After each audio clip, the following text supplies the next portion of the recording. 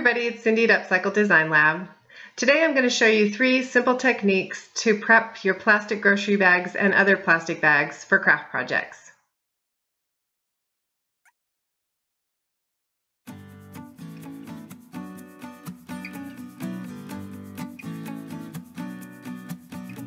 Alright, one of the ways you can prep your plastic bag is by removing the print that's on the bags.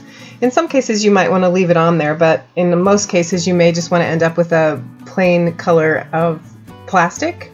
So the way to do this is to take some household bleach, a few cotton balls, and you can wipe the bleach off, or if you're doing a lot of bags you might just want to do what I'm doing here, which is rinsing the bleach off in the sink of warm water. One thing I did find is it was easier if I changed cotton balls between colors. But as you can see, it comes off pretty easily. You do want to make sure that you're wiping it all the way off, and then once you have all of the print loosened up, you can just rinse the bag off in the water and let it dry. Just as another note, we are using straight bleach here, so you want to be sure you're protecting your clothing and not wearing your nicest clothes. And if bleach irritates your skin, you probably want to wear a pair of gloves.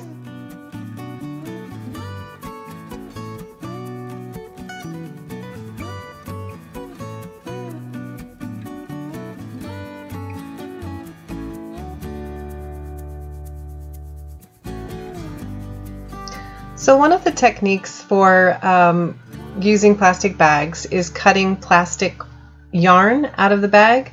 So to do that, you want to trim off the ends and open up the bag, flatten it out, and then what I'm doing here is I'm taking the folded edge and folding it about an inch or 2 from the top, and then folding it again and folding it a third time. And then you want to cut your bag through all of the folds except for the very top one. So I'm just cutting through the folds and leaving the very top fold intact. And once I'm done with that, I'm going to kind of open up what I'm calling the spine of the folded bag, and I'm going to cut a diagonal cut from corner to corner.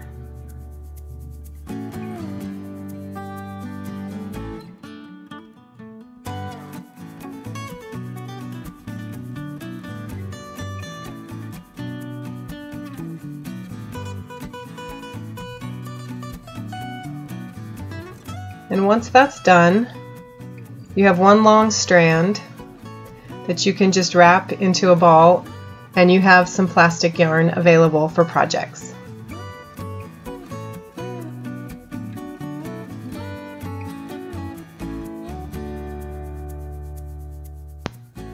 Alright, so these next photos are just to show you some of the things that I've actually made from plastic yarn. A lot of people crochet with it or knit with it, but you can also make other projects. This first project was just some little pom-pom balls that I made to decorate my Christmas tree. I've also used the plastic yarn for a Christmas wreath and to make a big spider's web for a Halloween decoration.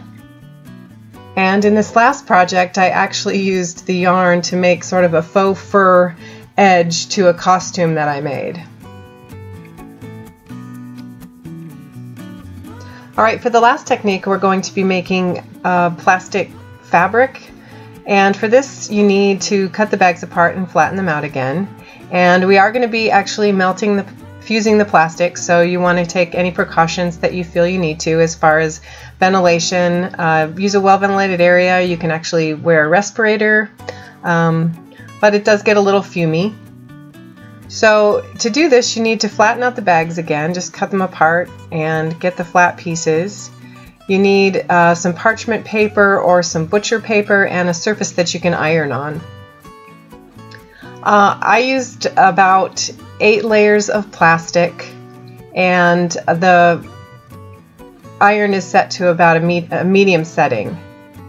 And basically all you're going to do is just layer your plastic, make sure you're working on the butcher paper and ironing only on the parchment paper, and you're just going to fuse all of the pieces of plastic together.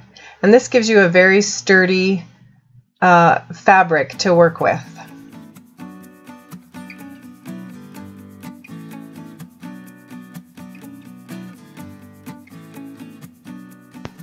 As you can see, the plastic does shrink up a little bit and it does get a little bit crinkly, but if you work slowly and flip the piece back and forth, you should end up with a fairly uniform piece of fused plastic.